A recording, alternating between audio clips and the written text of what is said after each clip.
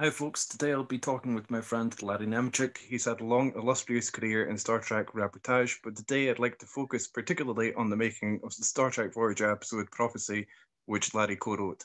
So welcome, Larry. It's an honor to have you here. Well, thank you, Dan, and congratulations on your channel here.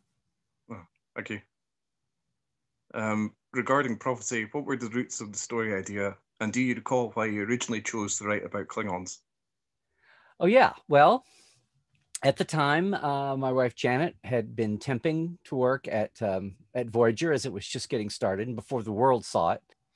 What she was doing was assisting Lolita Fajo as script coordinator, which in the old days would have been script typist, except now they had computers, and it was everything from just getting the script out from the writer to keeping track of the change pages, like the blue, pink, yellow, all that, and who got them, to dealing with all the writers being impatient about their changes and getting phone calls from all of, getting the pages printed, dealing with the art department and Mike Okuda for the covers. I mean, it was one of those things where you were in the hot seat. I had written The Next Generation Companion, and we'd moved to LA, and I had gotten to know the place. Between me having interviewed everybody a billion times and been around and been trustworthy and knowledgeable, and her being there, we were insiders that got to pitch stories. And so as the series got going, we knew about the show, obviously, way before everyone else did, but because we were working there. But Janet was very ambitious to be a writer then, and I thought it was a great opportunity. And the two of us team wrote and team pitched, and we pitched several things. And at the time, and this is baby Voyager, right? This is the first few episodes. So we came up with a whole host of ideas. We had like 4 or 5 ideas that we worked on. And after we worked on the ones that we really put, one of them I remember was like a wagon train idea where Voyager kind of found some people all going one direction, and they got in with this wagon train-ish idea. If we form a temporary alliance with other ships, maybe we can pool our resources and escape.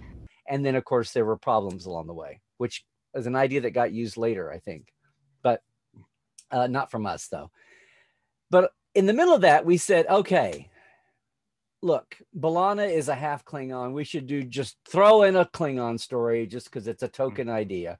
Oh, look, they're going to have her at war with her Klingon half. It's a Klingon half of me. It's hard to control it sometimes. It's just, Klingons, because we have a half Klingon in the cast, in the crew. Let's see what happens when we're surprised to come across them, and B, have that be a conflict point for her. When we were coming up with these pitches, we were like, okay, this is such a token thing to pitch, but you've got a Klingon, the aliens you have are the new aliens. You have a Calaxian and a Ocampan. I think we tried to do a pitch with, I'd have to go back and think about this. I think we tried to do a pitch with Tuvok, unless we thought, everyone's going to be pitching something with Tuvok. From the beginning, everybody was pitching Ponfar stories for Tuvok. Well, if they're going to be gone for 70 years, that means that's 10 Ponfar cycles. What happens? Yeah. If you must know, I am suffering from a neurochemical imbalance. An imbalance? It is native to my species. This wouldn't be the kind of imbalance that comes around once every 7 years.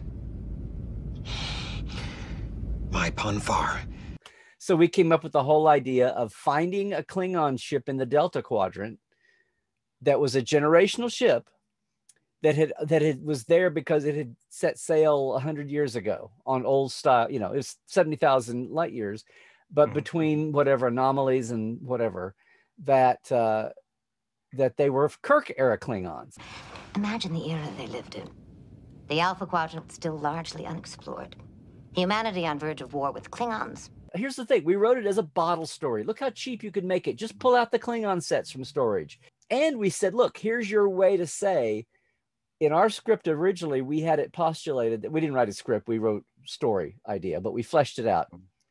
Look, if Klingons have come all this way, what's happened is they've dropped Klingons off along the way, kind of like Antarctic explorers or something, or climbing, climbing in the Himalayas. There's caches of Klingons back toward home, so that as you go backwards, you've got excuses to find Klingon planets if you want to, or find some plot that involves Klingons going back. We should be extremely cautious this close to Klingon space. Tuvok, The Klingon Empire is on the other side of the galaxy. We can also get into retconning what's going on with Klingon. We could even retcon the Klingon forehead thing somehow. We can do all kinds of things using these guys now. That was a Klingon plot, right? It was a generational ship, and you could explain a lot of things when the Klingons are at their most paranoid. It's the truth. How can you be certain? And wanting to expand, right? Yeah. And this was one of their things they did. Okay. My people have always known the voyage would be long and difficult. We thought of this not so much as not time travel, but the opportunity to have, time eras in conflict somehow. Only this time it wasn't time travel. They're in our time, and they're in it's not a hologram. It's not a dream. It's not some weird vortex. It's like they're in our face for real. But they didn't just pop in, oh, look, 1 minute ago it was 2270 and now bang, here they are. It's like they've had this long journey getting here, and they'd had 2 or 3 generations turnover. The scientists and the futurists and all that study generational ships talk about what, like when you've got it's a generational ship. So it's either that or it's like you're in cryopods, right? Like Khan's people. Is it possible they're still alive? After centuries of travel. Theoretically possible. How do you do long range travel without having faster than light drive? And one of them was one of the answers is cryopods, like the Botany Bay. One of them is a generational ship, and those are kind of the 2 main answers. We kept saying Kirk era Klingons because those are the Klingons that you saw, on Capella 4 and Friday's Child. A Klingon! Grant, no!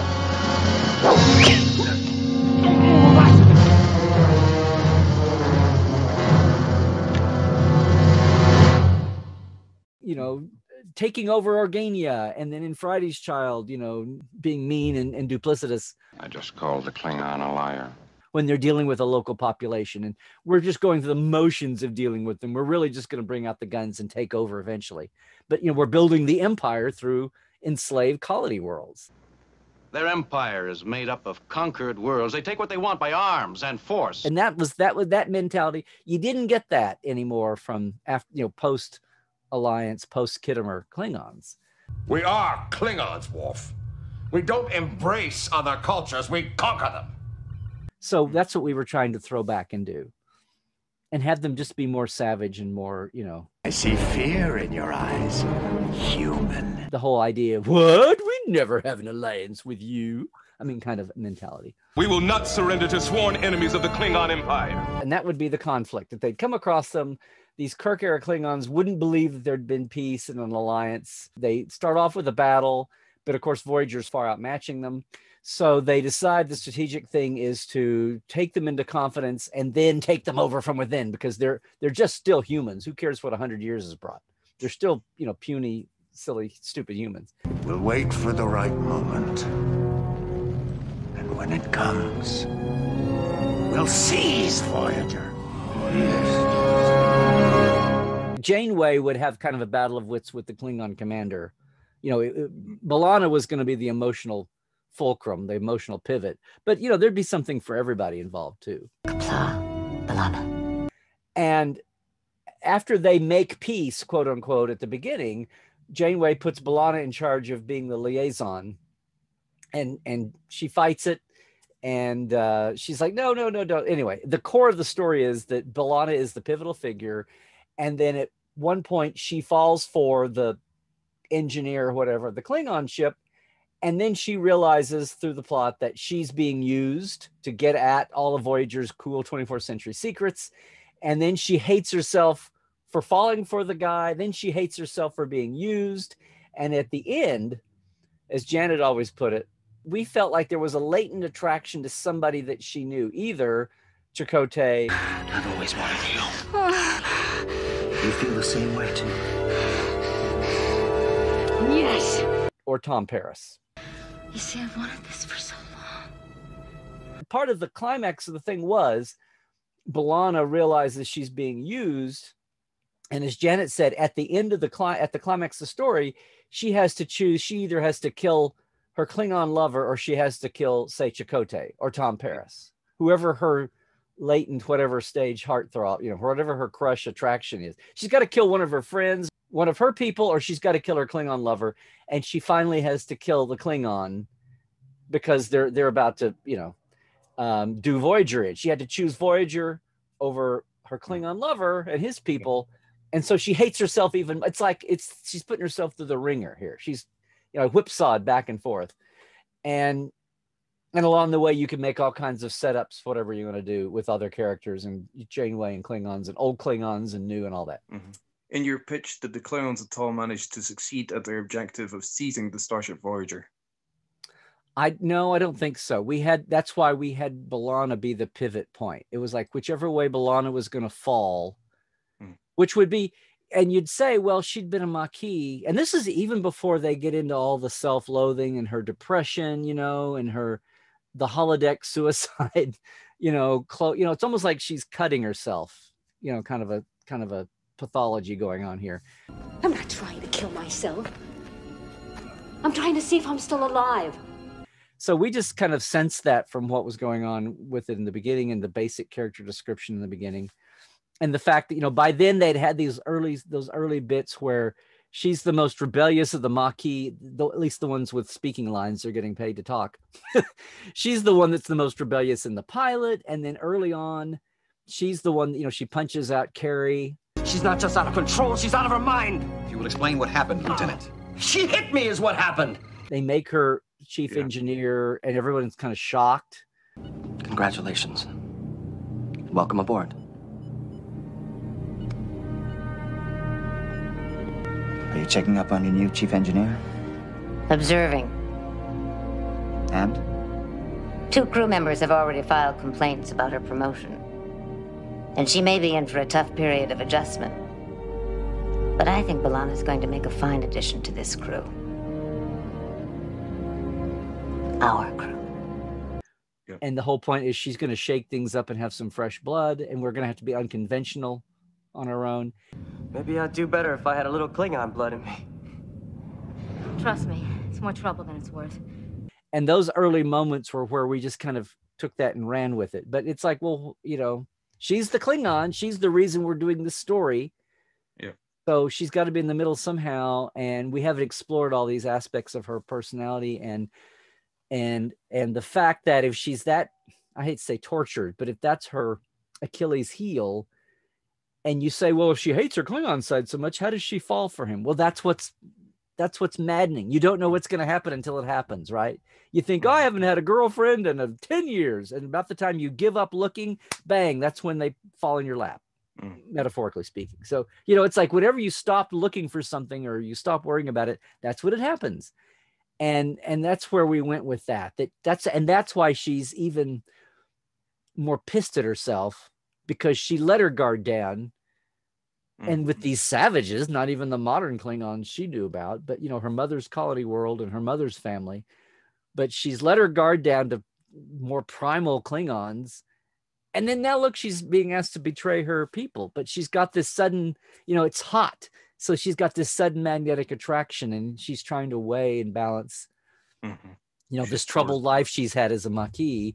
Yeah. And now they're stuck 70,000. How depressing is that? She's already she's still reeling, barely coming to terms with the fact that they've been ripped 70,000 light years from home, and she's stuck on this ship with these people, you know. So that we thought it was very valid.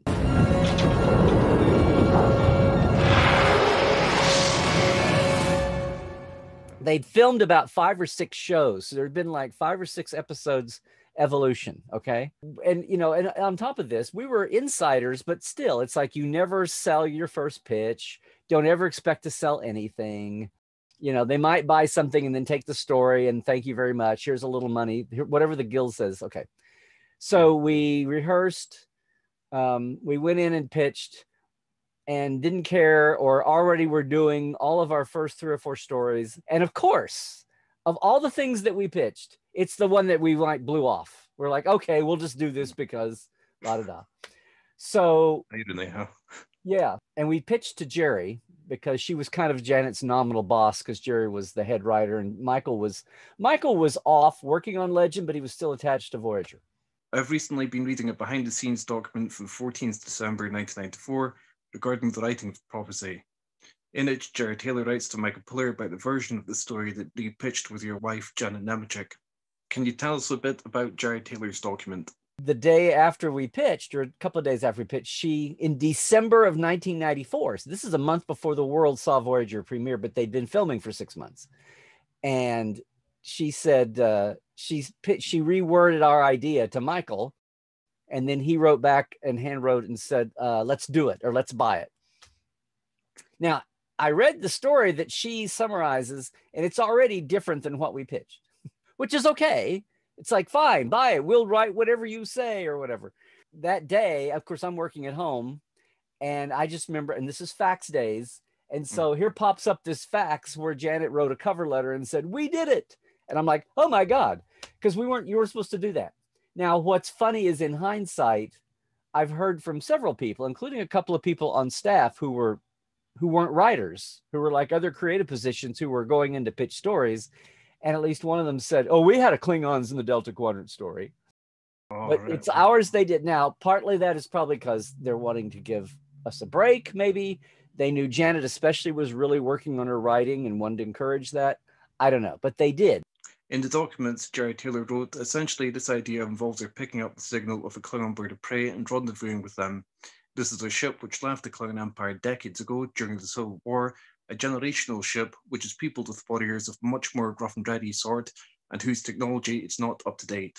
Do you know when or why the Klingon bird of prey changed to being a D7 class? Well, we always wanted to be a D7, and everybody wanted to be a D7. Part of this was pre-CGI, although by the time the show was made, they were using CGI on Voyager. But part of this was in 1994, CGI wasn't available. And so everybody's still thinking about physical models. And the Tahinga class from Motion Picture was like when they looked at the physical models built in the arsenal in stock, this is even before the Hallmark models and the Playmates kits, guys, in the AMT model. But the old Klingon ship in the inventory was the Tahinga. It was the Motion Picture filming miniature, right? Yeah. And a lot of us thought it would be, if we're talking about old Kirk era Klingons, it would really, really impact that it was old if we could build a D7, right? A smooth-sided 60s looking battle cruiser, like right out of the AMT model kit, maybe. And everybody wanted that. But what that meant was in pre-CGI days, they had to go and pay for a physical model. And how many times are they going to use an old ancient Klingon ship? And again, remember, this is before even the Klingon Wars and the battles of DS9, where it would have been awesome to see. Yeah. And they were still using, Gary Hutzel was still using physical models too. He put off doing CGI until it was up to his standards. But we wanted to do that, but it was always about cost and money. Well, we have to build this model that we're never going to use again. So, but it was our intention to have it physically be, and have that be a cool factor for everybody, right? Yeah. Yeah. Well, that's really interesting to find out. What was the Civil War that the bird of prey was intended to be from? Although there's a Klingon Civil War depicted in the TNG two-parter Redemption, there's clearly not a huge amount of time between that and the first season of Voyager. So was Voyager actually to originally be set decades after the Redemption two-parter? No.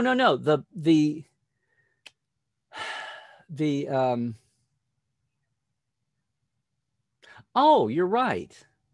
Well, see, that wasn't part of our pitch. We had always said Kirk's era. We even said you can do smooth heads, and you can use this to introduce some reason for the distinction between the smooth heads and the bumpy heads.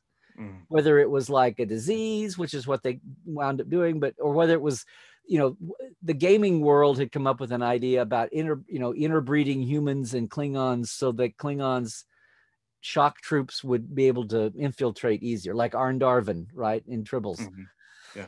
And it wasn't such a stretch. And we had said, you can use this as a platform to introduce any kind of big format change for Klingons and retcon Star Trek history that you want to.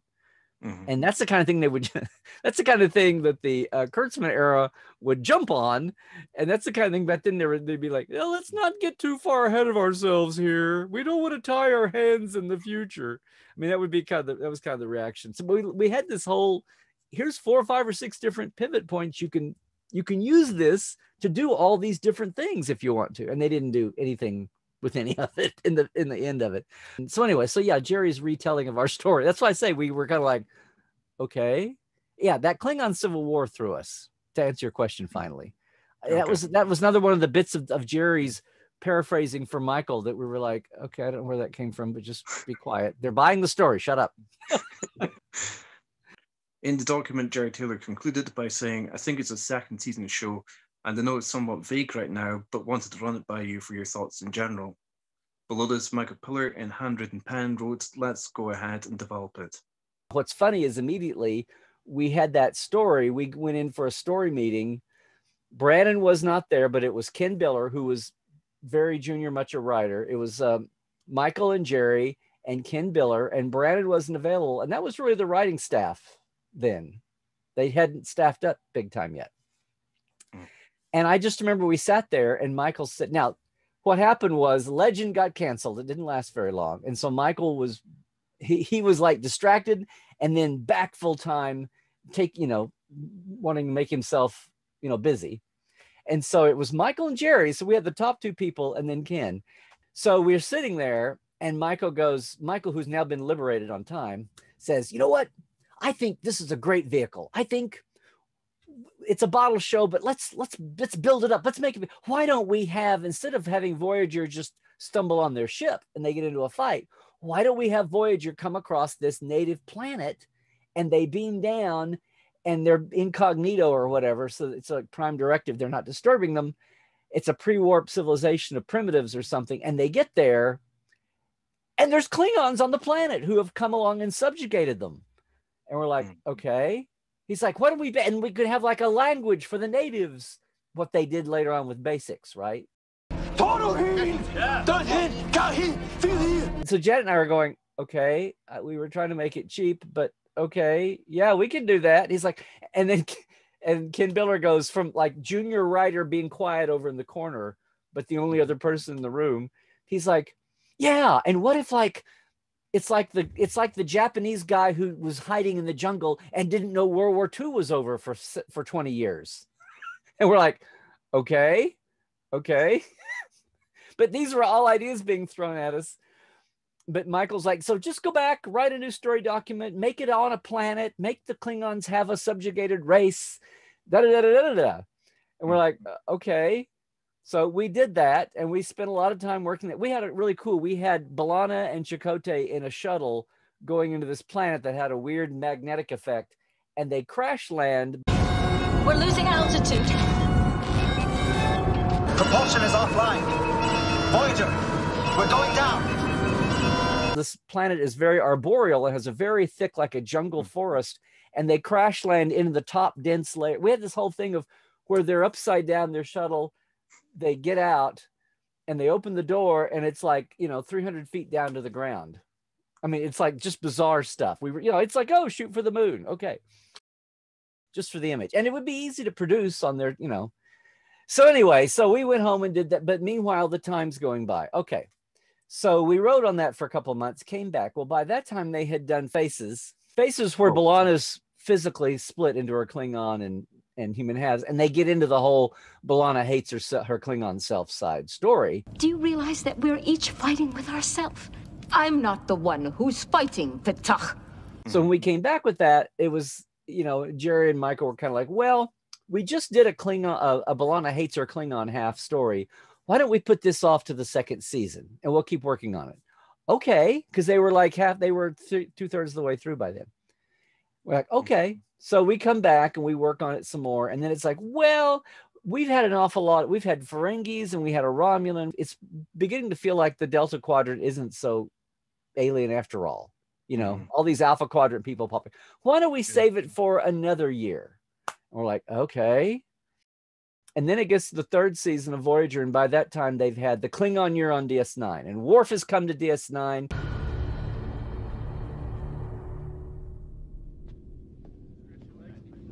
Commander Worf. Chief, it has been a long time. Too long. Welcome aboard. Just what the station needs. Another Klingon. And it's all about the Klingon War and yada, yada, yada. And they're like, well, if we do a Klingon story now, it's going to look like we're just copying DS9. So that was the gist of it. But look what's happened. By the third and fourth year, Tom and B'Elanna are dating, and she never would have fallen for a Klingon, on the other side and all that. She never would have gotten, the whole point was to ease her into being comfortable with her own kind that way. So by the time we got to the third or fourth delay, I just looked at Janet. I'm like, they're never going to use this. They're never going to use this now. So it went on the pile, and they paid for it. We got paid as a story a purchase story, but it was, it would have been cool to see it produced, but oh well, we can at least say we sold a story. Now we kept pitching, and I kept pitching on my own, and to DS9 and Voyager, nothing. We never sold another story. Although two of my ideas on DS9 got used. Well, one of hers and one of mine on DS9 got used. It's the great old, oh look, our friends have honored us by ripping us off kind of thing, war story. So, by then Janet was still working on writing, but we were all, 3 or 4 years in. Since your original idea was about a group of Klingon ancestors of planet Taurus and was pitched as early as the first season, do you think it was at all influential in such later Voyager episodes as the 37s or Distant Origin? I don't think so, because, well, you had Brannon in the mix, and Brannon was always good for time travel and what they used to call on TNG weird shit stories. This is strange. As far as like Distant Origin and the 37s, those feel like, the 37s feels like, hey, let's do a time thing with Amelia Earhart since we've got Janeway. Let's come up with a plot around that, I want you to know, you've always been an inspiration to me. Because of you, generations of women have become pilots. And Distant Origin, I love that episode. It's one of my favorite Voyager episodes. But and Jerry at the time said, we feel like this is one of our most Roddenberry-esque episodes, because it was all about religious faith and theology versus science and all that. Oh, but it's aliens theology, not ours. Before this, all we had was a theory. Now we have proof. We simply have to get them to open their eyes and see it. So no, I don't think so. Ours was really B'Elanna driven. What about you? Don't you have some of those feelings? I'd be lying if I said I didn't. Somewhere along the way, after about 3 or 4 years, before Jerry retired, Janet went in and she said, by the way, Jerry, is our story just dead? And by that time, Michael had stepped away from the show. He was consulting totally. And Michael was not in the day-to-day mix. And Jerry just goes, can you just go back and write the original story you pitched? Like, lose the aliens, lose the language, lose the subjugated, natives. Just go back to the original story you did and write that. So we did again. But again, that was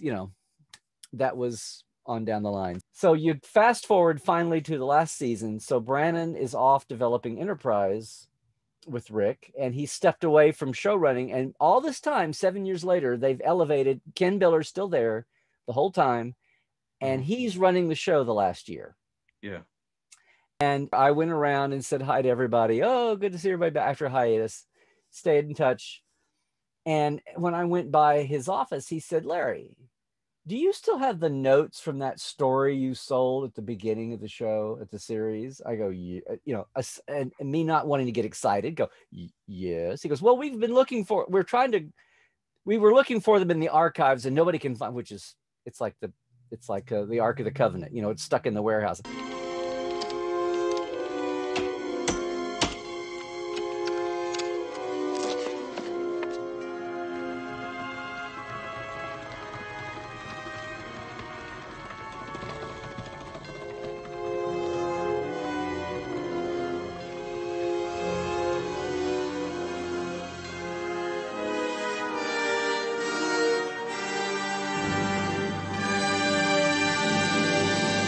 Tried to find the box with all the notes from that pitch and sale. We can't find them. Can you send me we might use it. And I'm like, okay, don't get excited because lots of things can happen. Don't tell anybody. It's very cool, but okay, this was exciting. Like out of the ashes, right? The Phoenix.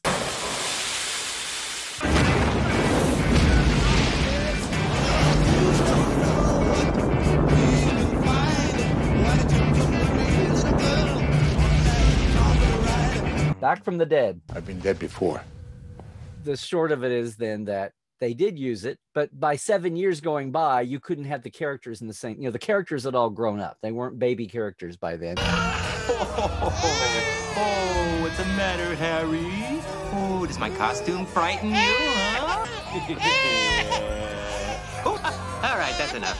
Jerry's retired. Now Brandon's off. So, and the show has evolved. But Ken did ask me for that. So I went home and I said, don't get excited, but they want to see our notes from our pitch. And she's like, okay. And Janet's very good about keeping her mouth shut too. So we did that. And lo and behold, not to look excited, but every once in a while I would kind of say, are you guys still looking at yeah, it's still. So then I see the script status reports and I go, oh, except now Mike and Phyllis have worked on it. And Ken and Raph Green, who wrote with him some the last season. And of course, the stories change. It's still the core idea of, it's the Klingons in Delta Quadrant and B'Elanna is the central figure. Although now she and Tom are already together. So that's a moot point. That can't be the drama point. And so they come up with the whole thing about the Nivette and the disease and the baby being a prophesized symbol. So all that plot came out. I was hoping our daughter would be special, but I never dreamed she'd turn out to be the Klingon Messiah. And what they did was the story you saw, Prophecy. Ours had different names. One of them, the names was Reflections, was one I remember. But anyway, we had 3 or 4 titles as we went. Of course, we had the original bottle story where it was just on the nose. So in the eventual script, the 2 or 3 generations was this disease developed, and they've been fighting it. So, that was baggage of having been a generational ship. You've been traveling for 4 generations. But on a generational ship, do you worry about, if it's a limited colony, you worry about DNA tiring out or whatever? Or what if everybody's pissed at everybody, nobody wants to procreate, or whatever. So unless your cloning ability is up to par or something, you don't have to have people get along to have babies. But all those kinds of, and genetic, whether it really happens over just 3 generations, say, or whatever, but, genetic fading and taking a toll on the health of the population when you can't get out and, excuse me, you can't get out and make it fresh. And that's kind of where they picked up on when they went that way. We knew that it had to be updated because our original crux, like I said, of B'Elanna being in indecision, that was a moot point now, unless it was really going to be dramatic. If you really wanted to blow up her and Tom over this,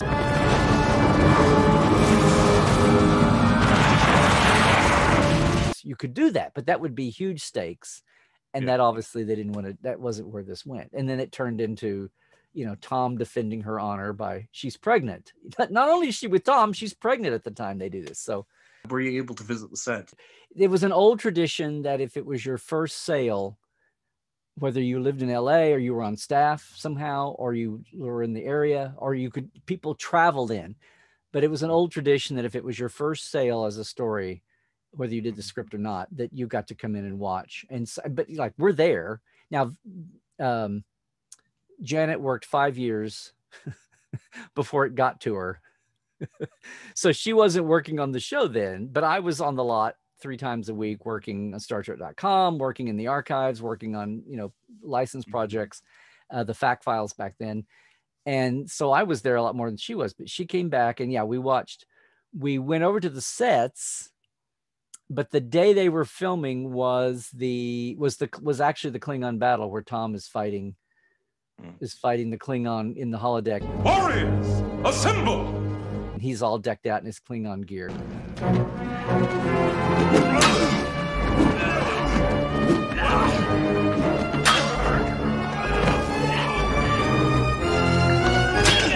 I think Maggie was the script coordinator. Lolita had retired by then and become a full-time agent for actor appearances. So Maggie was doing scripts, and so she printed us out 2 or 3 pretty scripts, and I had one. So I've got call sheet from the day. Well, I had call sheets anyway, but I had one call sheet where everybody signed it. I've got a script where everyone signed. The cast all signed it. I had the director sign it too. And we went over to the old sets, to the old bridge that they'd filmed so much on. My old friend Jeff Mandel, who was working in the art department, decided that Klingon ships should have a dedication plaque the same way that Federation ships do. And so he came up with this triangular design, you know, with Klingon font around the edges and a crest in the middle. And it's on the back wall, and you barely see it. And he said when he typed in the Klingon font that he typed it in as the IKV Nemecek, and then whatever Klingon came up is what it says. So that's not canon, but that's the story behind that. So at the end of the show, and we took pictures around that. Janet and I did. We took pictures in the Klingon captain's chair, even though most of that set was like never seen. So yeah, we have a memory of that. Of course, we had a real emotional attachment to Tom fighting the Klingon. So we watched for a while, and we went over to those sets and took pictures because that was cool. But what's funny is at the end of it, Jeff came to me and he said, okay, I meant when we finished filming and we we struck the sets, I was going to go over and get that seal, that Klingon registration plaque, triangle thing. I was going to go over and get that for you. And here you go. He says, but when I went over, somebody already ripped it off the wall. And I was like, oh, he said, which is why I always make a backup copy. So we have the Klingon dedication plaque that in his mind says IKV Nemecek. So that's always been a fun little story to tell people. Then what's sad is the part that was the most out of our show got cut for time. They spent all this money on all these Klingon extras, and they did a Klingon bridge, and they had the dead captain of the ship that had just died from the disease, and they do a Klingon funeral, and they screamed to Stovokor and the whole thing. It was very cool. And then most of it got caught. In the beginning, it's like you see these Klingons and you're like, what is this going on? Because it's Voyager. Why are they having all these Klingons? And it's a funeral, and they do the thing. And then at the end of the scream to the dead, somewhere who's still on his console goes, Captain, we're picking up signs of a Federation warp signature. What? And then that was the end of the teaser. And then you were off and running in their script. And then for time, sadly, and another scene later on too, they cut the entire, they spent all this money, and all you see is barely anything of that opening, the opening scene before it all shifts over to Voyager anyway. It's like they did all this and then they lost it, and the deleted scenes are out there. And by the way, the graphic in the bridge set is a D7. I don't know if you can tell it on screen. The art department prepared D7 graphics, and along the way they said, oh, we can't do a D7 model. They would always fudge it and make it a Tahinga, which is what they did, a motion picture style battle cruiser, even though and that was a thing, Dan, that went on all through Voyager and DS9 and even into Enterprise. There was supposed to be an episode with and D7 gets mentioned, and it doesn't. Famously, all the tech heads know, all the ship nerds know that it doesn't match. They talk about a D7 and it's not a D7. And originally it was going to be, and that's why they didn't change the script. It's a D7 class cruiser. D7? They were retired decades ago. It was just going to be a CGI model. We don't have to build it out of plastic and, fiberglass. But at the last second, they were like, oh, we're out of time. Let's just throw in a Tahinga in there. No one's going to care. And they're like, but you've already said D7 in this, Anyway, and they didn't redub it or anything. It's the Narette. It kills all of us who aren't fortunate enough to die in battle.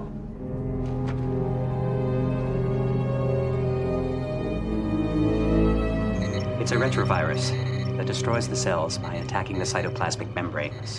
So a few weeks after we're done, they're cleaning up, maybe at the end of the season or maybe at the end of the show. So Mike Okuda finds me somewhere, and he goes, oh, Larry, I've got something for you. I go, okay. And there's a seed pod in a certain kind of tree that's very familiar, at least around here and a lot of the world, I think. Anyway, if you look at it, it's very kind of wacky looking. That day, they were having to come up with a graphic to show the little bit of footage where they're scanning and they have those viruses. We're very familiar with virus-looking, globular things with spikes on them now here during. Anyway, Mike goes, here, Larry, be careful. Have you had your shots? I go, what are you talking about? He goes, have a virus. Oh, cool. This is the seed pod that he picked up off the ground, took in the art department and scanned it just in a 2D scanner, like a copying scanner, to make an image, and then that they imported that into whatever. and made the graphic, and then, you know, made dozens of them, had them rotating and colored and all that. But anyway, this is the Klingon Neret virus. And I said, oh, cool. And then he made me an Okudagram sticker there. It's a type 47B retrovirus. And, you know, it's an Okudagram capsule, so that the end there, I don't know if you can see, it says wash hands before returning to work at the very end. Cool. So there's a piece of prophecy too. So I have two mementos from the prophecy shooting. Very nice. Aside from my autographed script from everybody.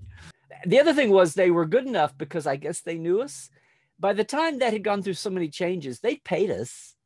They did not have to keep us on the credits. And as it wound up, there were 6 names anyway. So all the residuals, you know, all the payment at the moment, and then later as it trickles away, but all that payment gets divided 6 ways now.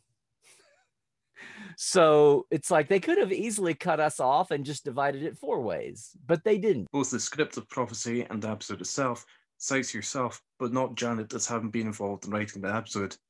Do you remember why this was? Janet wanted her pen name. Yes. She had a foot in different worlds, and until this really took off, she just wanted to have her pen name, just like Gates McFadden used Cheryl McFadden, you know, for her stage work, and Gates McFadden, so nobody would find her slumming on this sci-fi syndicated series at the beginning. Yeah, or DC Fontana used her. Or DC Fontana, right? Well, to be bought as not a woman, or thinking that she would have less chance. Yeah, if she portrayed her woman in the early 60s. The final version of Prophecy aired on 7th February 2001. What do you think of the final version of the episode, and is there anything you would have done differently in it? Oh, it's fine. It's wonderful. It's fine. I'm glad it was made. I'm shocked that it was pulled off the slush pile and made at the end. So we'll always be grateful to have a foot in the fraternity of Star Trek writers. The 100th episode of Voyager, there was a special, they do this for shows on their 100th episode. They do a special section. The trades will sell a special ad section and do some articles and interviews. The trade magazine, like Hollywood Reporter and Variety. And Hollywood Reporter did a special 100th episode edition for Voyager, and the writers, some of the writers took the lead, and they did or maybe it was, you know what it was, and it was like the 30th anniversary of Star Trek, I think. Anyway, all the writers, not just Voyagers, took out, and the current writers took out a full-page ad in one of the trades, and they had everybody who had ever written for Star Trek accredited. So it was staff writers, freelancers, everything, and it was like a huge page with, you know, original series forward, from Gene onward, and I don't know, there's like 100 names on it. And even though Prophecy / Reflections / whatever had not been produced, it had been bought, and so they were nice enough to include us. So we're in the big page. J. Kelly Burke and Larry Nemecek are on this big page of writing. So, you know, it was like, even at the time, even when we thought they weren't going to make it, it was very cool to think you were included in that fraternity of writers that had contributed at least something to the, you know, some much more than others, but, you know, to that pantheon. So when it was finally made, it was kind of like, oh, that's cool. But the other thing is, you don't know that there's any disease. It's like the disease comes at you out of the blue in Act 3 or Act 4. And that, I think, is a weakness. It really comes off as a MacGuffin, as a Deus Machina, you know. It's not, it doesn't solve the problem, but it's like the problem of the script comes at you halfway through the show, which seems a little awkward. The Neret always comes without warning. Oh, and the whole thing with Neelix and the Klingon woman is just hysterical. I think that's great. And yay for Neelix, and yay for Ethan getting to do that.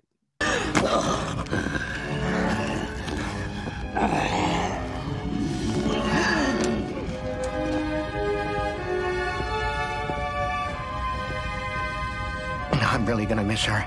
So no, we were fine. We had a watch party at our house. There were like 30, 40 people.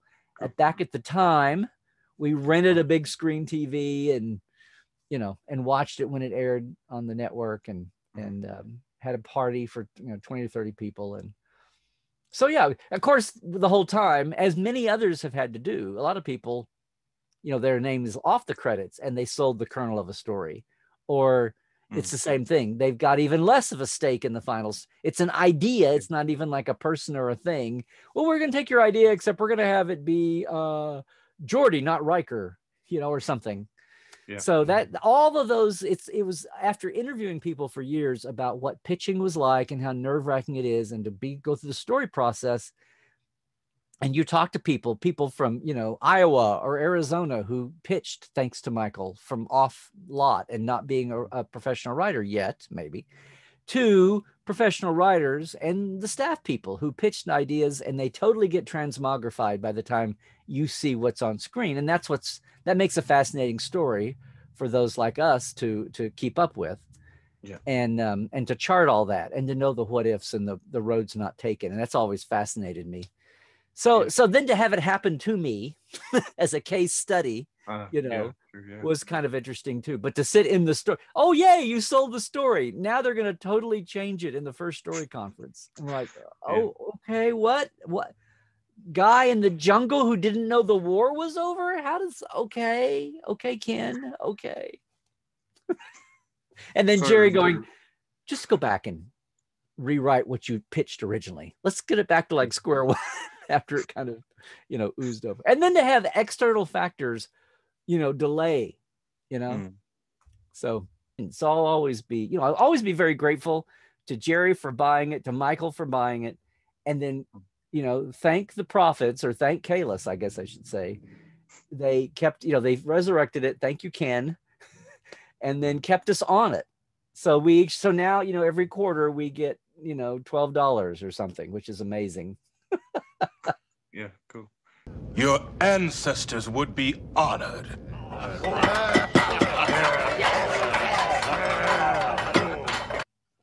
That's the story of prophecy. Thanks very much, Larry, for this interview on the Scotch Tracker. Where can people find you on social media these days? At Larry Nemecek on Twitter, and Larry Nemecek's Trekland on Facebook and on Instagram. And everything is at LarryNemecek.com. We do the Trek Files for Roddenberry. Have a live show twice a week. Trekland Tuesdays live on Tuesday afternoons on my Facebook and YouTube.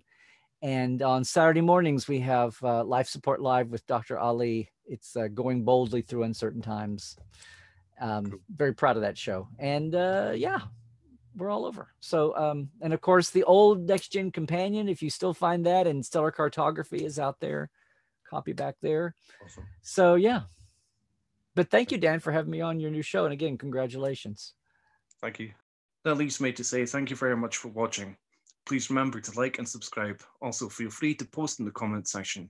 See you next time. Bye for now. Trek well.